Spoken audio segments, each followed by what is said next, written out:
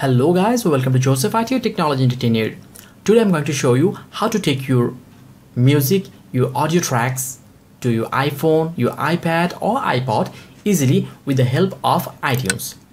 Basically, this process is not that easy. Apple wants its user to purchase music from Apple Store, but the way that I'm going to show you today will help you a lot, I think. Okay, if you are on Mac, then iTunes will be there, simply launch it, and if you are on Windows, then simply download the latest version of iTunes, and if you don't know how to do it on Windows 10, simply check the video from the description of mine.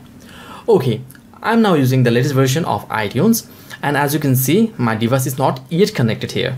So I'm on songs, and I have some music files in my folder. There are 20 files. I'm just going to add it to songs. Okay, the songs are now added to songs.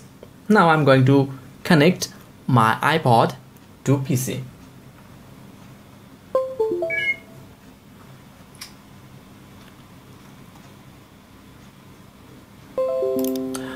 Okay, as you can see that this device iPod has been connected. If I go there on the device, this iPod Touch of 8 GB, and make sure that manually manage music and videos are checked in. Okay, it should be checked, and when it is checked, simply click on apply and done.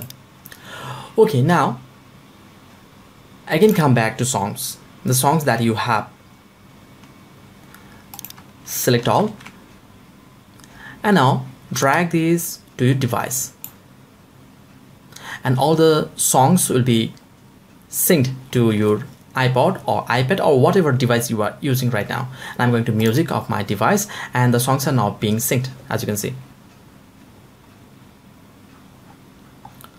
Okay, now it's finished. Okay, now if I want more songs to be added there, what I have to do, I just have to select more songs from there.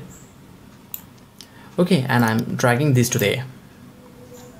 Okay, and what I'm going to do right now, simply Control all to select all, and then dragging these again from there to my device. Okay, now the rest songs which I have selected later will be added to my list, and it is being added. Okay, as you can see, it is finished now, and in my device I can see that all the songs are there, and easily I could take my music from my PC to my iPod to my iDevice. Okay, and by this way you can simply take your songs there to your device and play it easily. And I hope you really found this video useful. If you have any question, any query about this, then please feel free to ask me on the comment box, and I will try my level best to help you. Hope to see you in my next video tutorial. Until then, goodbye.